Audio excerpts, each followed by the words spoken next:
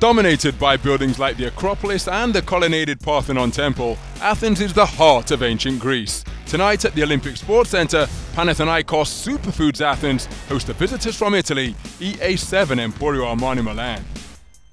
After a patchy start to the season, Coach Pasquale and Panathinaikos have put some impressive winning runs together and are now on the cusp of playoff qualification.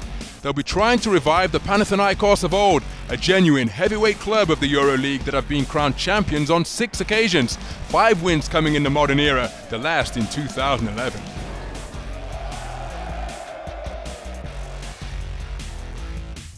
As befitting a club of such iconic stature, Panathinaikos possess some star players who've all made significant contributions this campaign, and the return of James Gist after a long injury layoff is sure to boost their spirits further and give Chris Singleton an ally above the rim.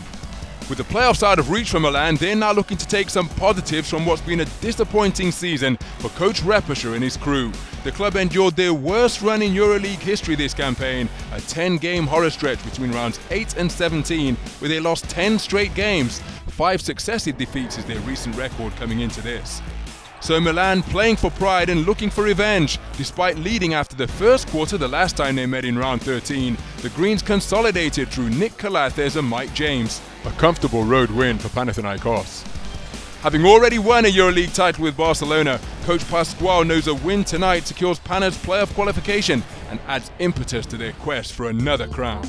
Welcome to the Olympic Sports Centre in Athens, where you join us for Panathinaikos against EA7 Emporio Armani Milan.